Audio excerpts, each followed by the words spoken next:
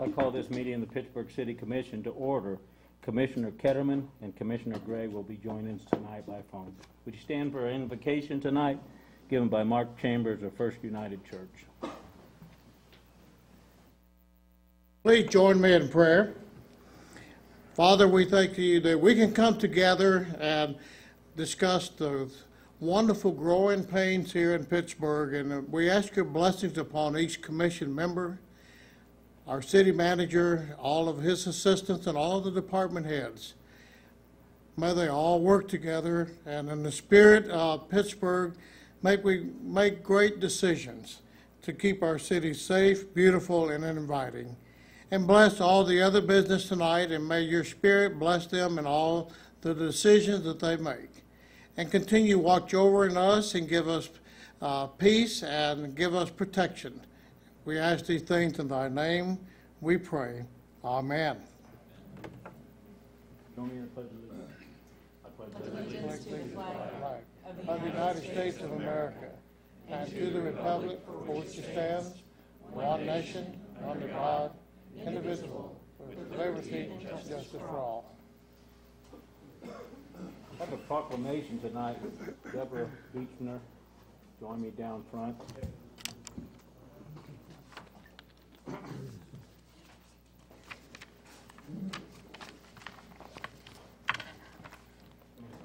Sure. All right, here we go. I have a proclamation. Whereas the National Association of Women in Construction was founded in 1953 in Fort Worth, Texas, gaining its national charter in 1955. And whereas knowing that women represented only a small fraction of the construction industry workforce, the founders organized NAWIC to create a support network for these women. And whereas dedicated to advancing the role of women in construction industry, the local SEK chapter number 382 was established in 2013 with 28 members. And whereas members of the SEK chapter number 382 are active in the community by sponsoring Hearts and Hammers, Block Kids, and assisting families in need. Now therefore, I, Chuck Mansell, Mayor of the City of Pittsburg, Kansas, do hereby proclaim the week of March 6th through the 12th, 2016, as Women in Construction Week in Pittsburg, and encourage the citizens of Pittsburg to join in recognizing the skill and expertise exhibited by women in the construction industry. Congratulations. Thank you.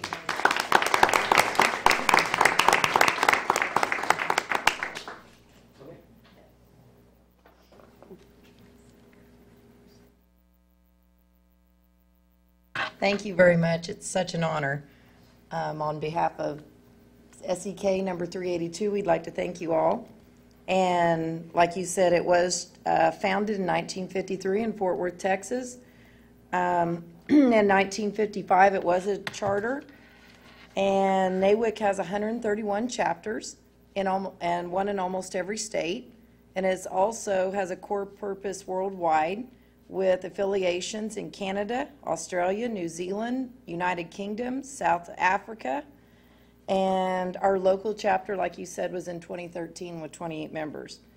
A lot of people are not, I don't think, really know we exist or what we're about, and that's what, we appreciate you guys proclaiming us here tonight. We do a lot of networking, industry speaking, and professional education, leadership development, public speaking, community service projects, national publication, The Image, liaisons with other industry associations, regional and national education conferences, career and job leads, professional certifications, mentoring, legislative and legal updates, and information on new industry standards. And we would like to generate interest in all women who are connected in the construction field. There's a lot of affiliated places that people really don't realize. For instance, maybe somebody works for an insurance company that sells insurance to a construction company of whatever affiliation, or maybe a bank that finances construction, whether it be residential, commercial, or civil. So We welcome them all. If anyone's interested, my name is Deborah Beechner. I'm the president, and they can contact me at 620-232-2900. We are also having a get-together at the Pitt State Technology Center Thursday night at 5:30, where we get to play on the simulators. How fun. So if anyone's interested, just let us know. Thank you very much. Thank you so much.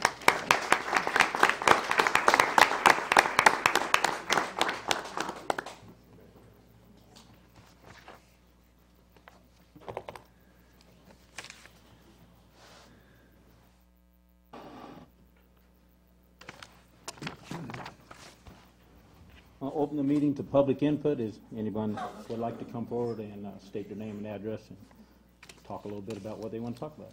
All right, thank you. I'm Gina Pinamonti. I live at 706 Mill Road here in Pittsburgh, and I would like to ask the city to look into or review the Section 6-2 of the Pittsburgh City Code that concerns alcoholic beverages, prohibiting entry of persons under the age of 21 into an establishment that doesn't have 60% of their sales food rather than alcohol. And the reason why I bring this up is I'm really excited about the new restaurants that you see popping up in Pittsburgh, and in particular, it was downtown at the Brickyard Grill, and it was full on a weekday or an evening. And I brought my kids in there and my husband, and we had some wonderful burgers. I ate absolutely too much. But we were talking to the owner, and he reminded us that minors can't enter by themselves because their business model is more of a bar and grill. So where another restaurant may shut down at 10 o'clock, they keep on going into the 2 o'clock hour. And for them to meet the 60-40 is not a possibility. One suggestion would be to allow minors entry during the grill open hours, which may be lunchtime until 10 p.m. But I just would request that you review it and see if that's a possibility. Thank you. Thank you. Thank you. Are there any other public input for tonight? Seeing none, I close this portion of the meeting to public input and move to consent agenda. Are there any items to be removed for discussion? This is Michael. I'd like to remove item F. F, Michael? That's what's in front. Gotcha.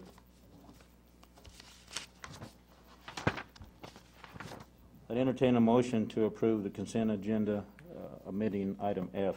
So moved. Second. Been moved in second. Roll call vote. Gray? Aye. Johnson? Aye. Ketterman? Aye. Munsell? Aye. Murnan? Aye. All right, Michael, item F. I'm simply removing item F because of the ties that the SKO has to. So I'd like to abstain from the vote on that item. Move to approve. Second. Second. Moved and approved to approve. All in favor say aye. Aye. All opposed, same sign. Thank you. Consider the following: 2016 Little Balkans Festival. Considering the request submitted by the Little Balkans Festival Committee to host the 2016 Little Balkans Festival on Broadway from 4th Street to 11th Street on September 2nd through 3rd. Jeff. Mayor and Commissioners, I'm here representing the Little Balkans Committee. Angela Meyer, our chairperson, schedule didn't fit to be here today. We know that it's an annual event, but we still felt like we should bring it before you because we're making some logistical changes. What we would like to do this year is close Broadway from 4th Street north to 11th Street.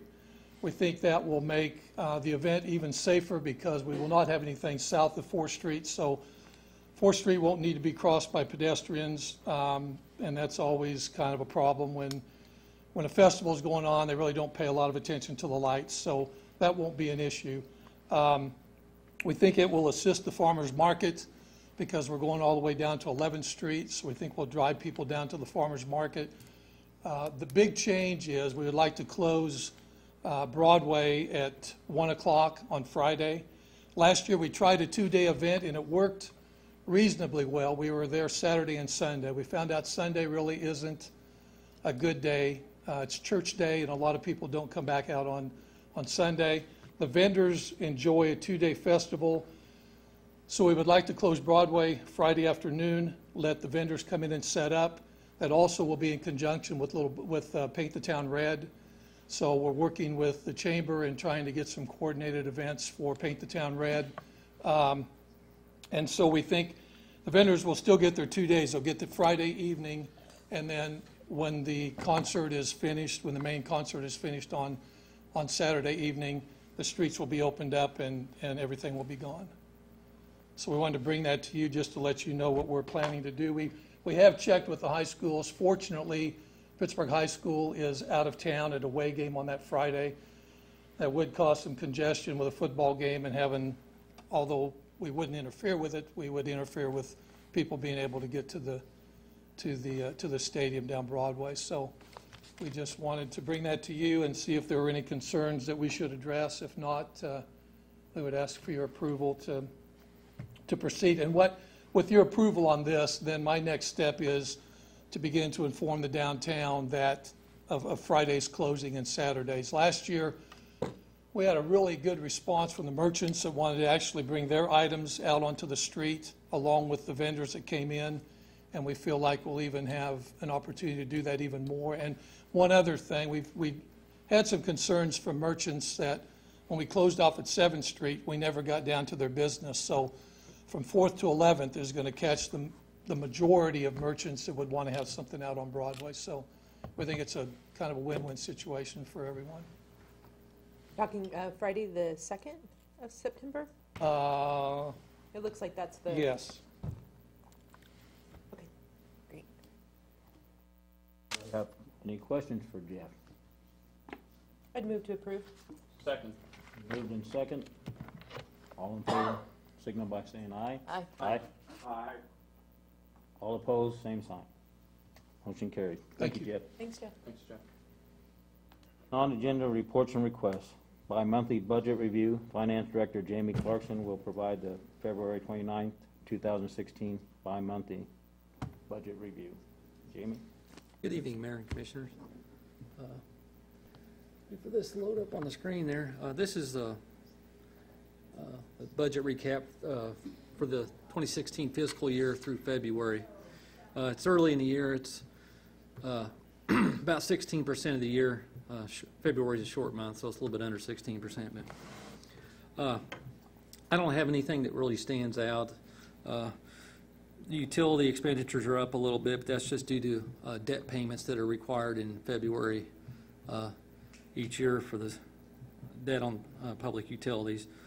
The one thing I do want to bring to your attention is the sales tax through February of this year compared to last year is down 4%. If you recall back in, I think in January, in your weekly reports, I think it was up over 3% for January, but now it's down 4% after February. I don't know if the state's holding on to that money a little longer. Maybe we'll get it in March. We'll have to wait and see. I don't think we should hold our breath. Yeah. But anyway, the revenues are good. Expenditures are about right where they are. Another good thing is that so far the utility revenue's tracking right on schedule. Remember last year we had a couple dips in there. We had to sweat it out till the end of the year. Does anybody got any questions? I don't have any. I want to make sure I heard you all right. As far as our sales tax being down 4%, are you saying that's just because? Well, sometimes this is actually for the month of December, and sometimes the state will cut off early due to holidays, and then it catches back up the next month. But, that's just my personal opinion. I can't prove that. It's just from tracking it over the years. I've seen it happen like that before. But let's keep our fingers crossed for March, and we'll rebound back up. Any other questions for Jamie? Thank you, Jamie. Thank you, Jamie. All right, thank you. An executive session is necessary for discussion regarding confidential data relating to financial affairs of a corporation. A motion to recess in executive session, approximately 30 minutes for discussion regarding confidential data. Is there a motion to? Second. Moved in second. All in favor, say aye. Aye. Aye. All opposed, same. All opposed, same sign. We are in executive session.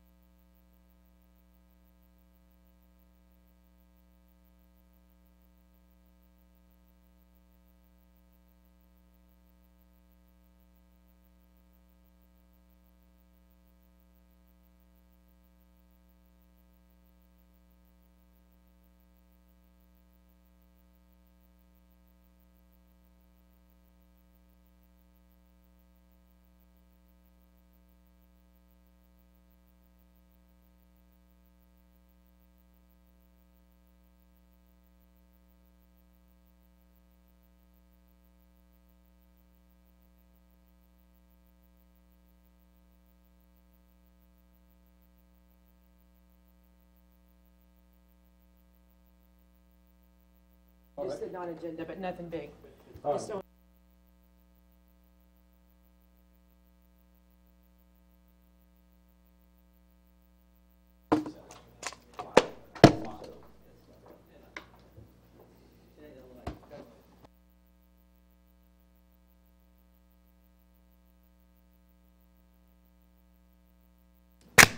We're back from executive session.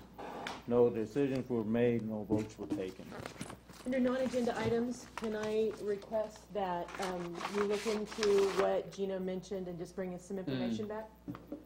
Can I do that? Yeah, can we bring you back what we would recommend? Yes, Is that absolutely. fair enough? That'd be great. Is that it? Motion That's to it. adjourn? Second. We are adjourned, but I just realized we didn't have Michael and John transferred back over here, so. They say goodbye. We- Oh, they Hold did? on, we're hanging up on them. All right, good deal. Okay. We are adjourned. Careful going to pick it. I'm leaving the people.